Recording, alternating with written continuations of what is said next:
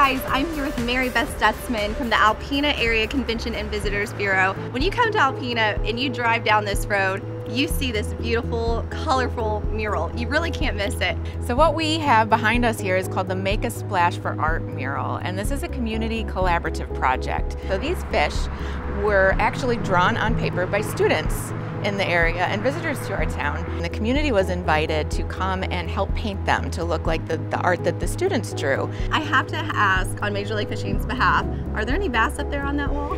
Well, I think if you use your imagination, you might see some, but if you want some bass, you're gonna have to head out to the lakes. For more information about Alpena, Michigan, go to visitalpena.com. And as always, for more information about MLF, go to majorleaguefishing.com.